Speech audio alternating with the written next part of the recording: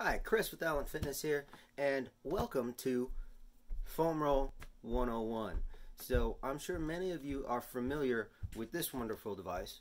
It is a very basic foam roll that I got off Amazon. They are very affordable. I think I got this one for maybe $12 or $15 at the most, and I think this is one of the best pieces of fitness equipment you can get, especially considering how cheap it is, because this is going to help aid in your recovery. This is going to help you feel a whole lot better, and today I'm going to explain exactly why.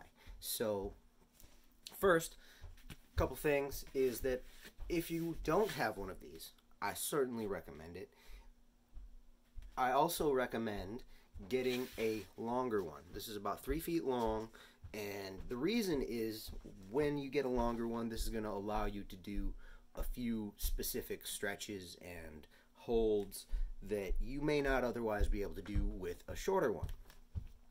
Now, you don't necessarily need to get one of the types of foam roll that have the nubs and stuff for extra trigger point release. Honestly, one of these should do you just fine. Real affordable, excellent investment to make. So,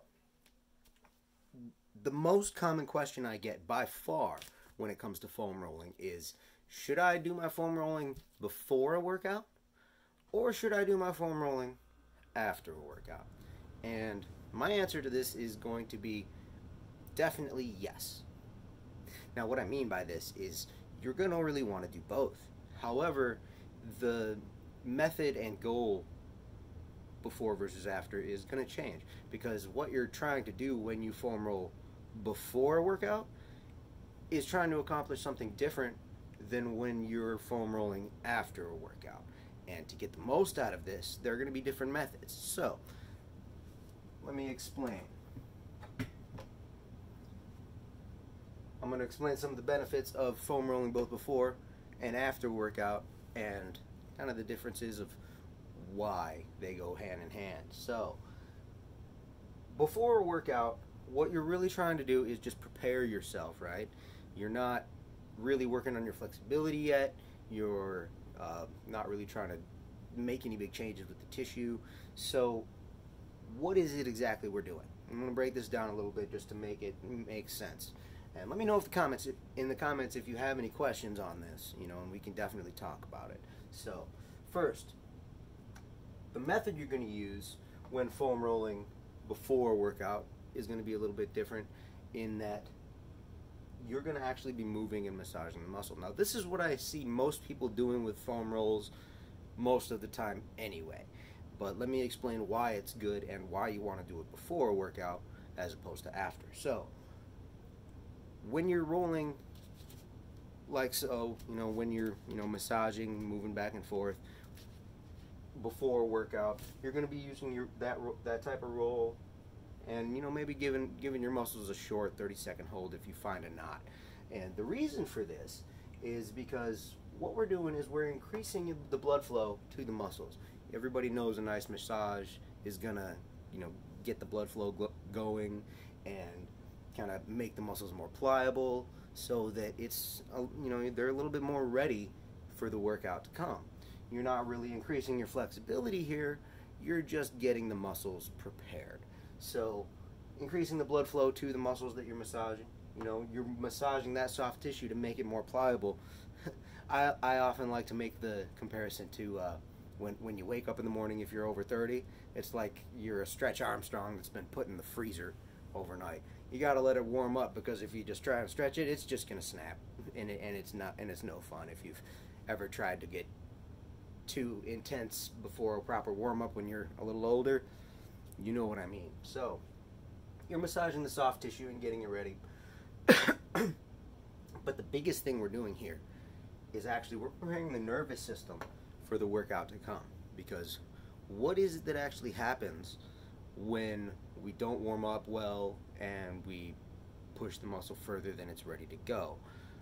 A lot of the times, believe it or not, it's not actually your flexibility that is getting in the way before you're warmed up. It's the nervous system saying, hey, we're not prepared to go past this range of motion. So, you stretch too far, the nervous system isn't ready, so it sends the signal, grab on, tighten up, and then the signal is too strong, or the muscle, or it's overcompensating, and boom, that's how tightness and muscle spasms can happen when you put too much intensity before warming up properly. Now, this is obviously a bigger concern for people when they get older, and when I say older, I mean anybody over the age of 30. Something hurts, something's tight, make sure you warm up properly, and this is one of the methods to help you do that.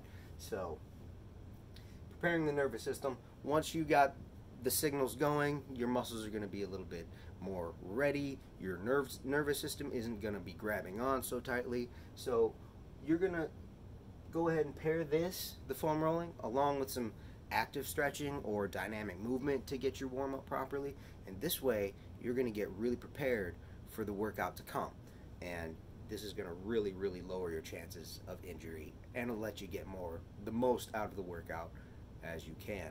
So now that's how and why you want to foam roll before a workout. The difference here from that and after the workout is mostly the goal. What exactly is it that we're doing after the workout? Because we don't need to warm up. We're already warm because we just finished our workout, of course. So what are we trying to do? The biggest thing we're trying to do when we stretch and foam roll after a workout is facilitating the recovery. This is going to help your muscle growth come faster and more efficient. It's going to reduce your soreness. It's going to help cycle all that lactic acid out of your muscles and make you feel a whole lot better. Especially if you're older and you want to train more frequently, things like this are very neglected. Most people love their intense workouts, but don't take the actual time to focus on the recovery. And then they end up being sore and injuring themselves, and they think, oh, there's nothing I could have done. There is, it just takes a little bit more time and dedication.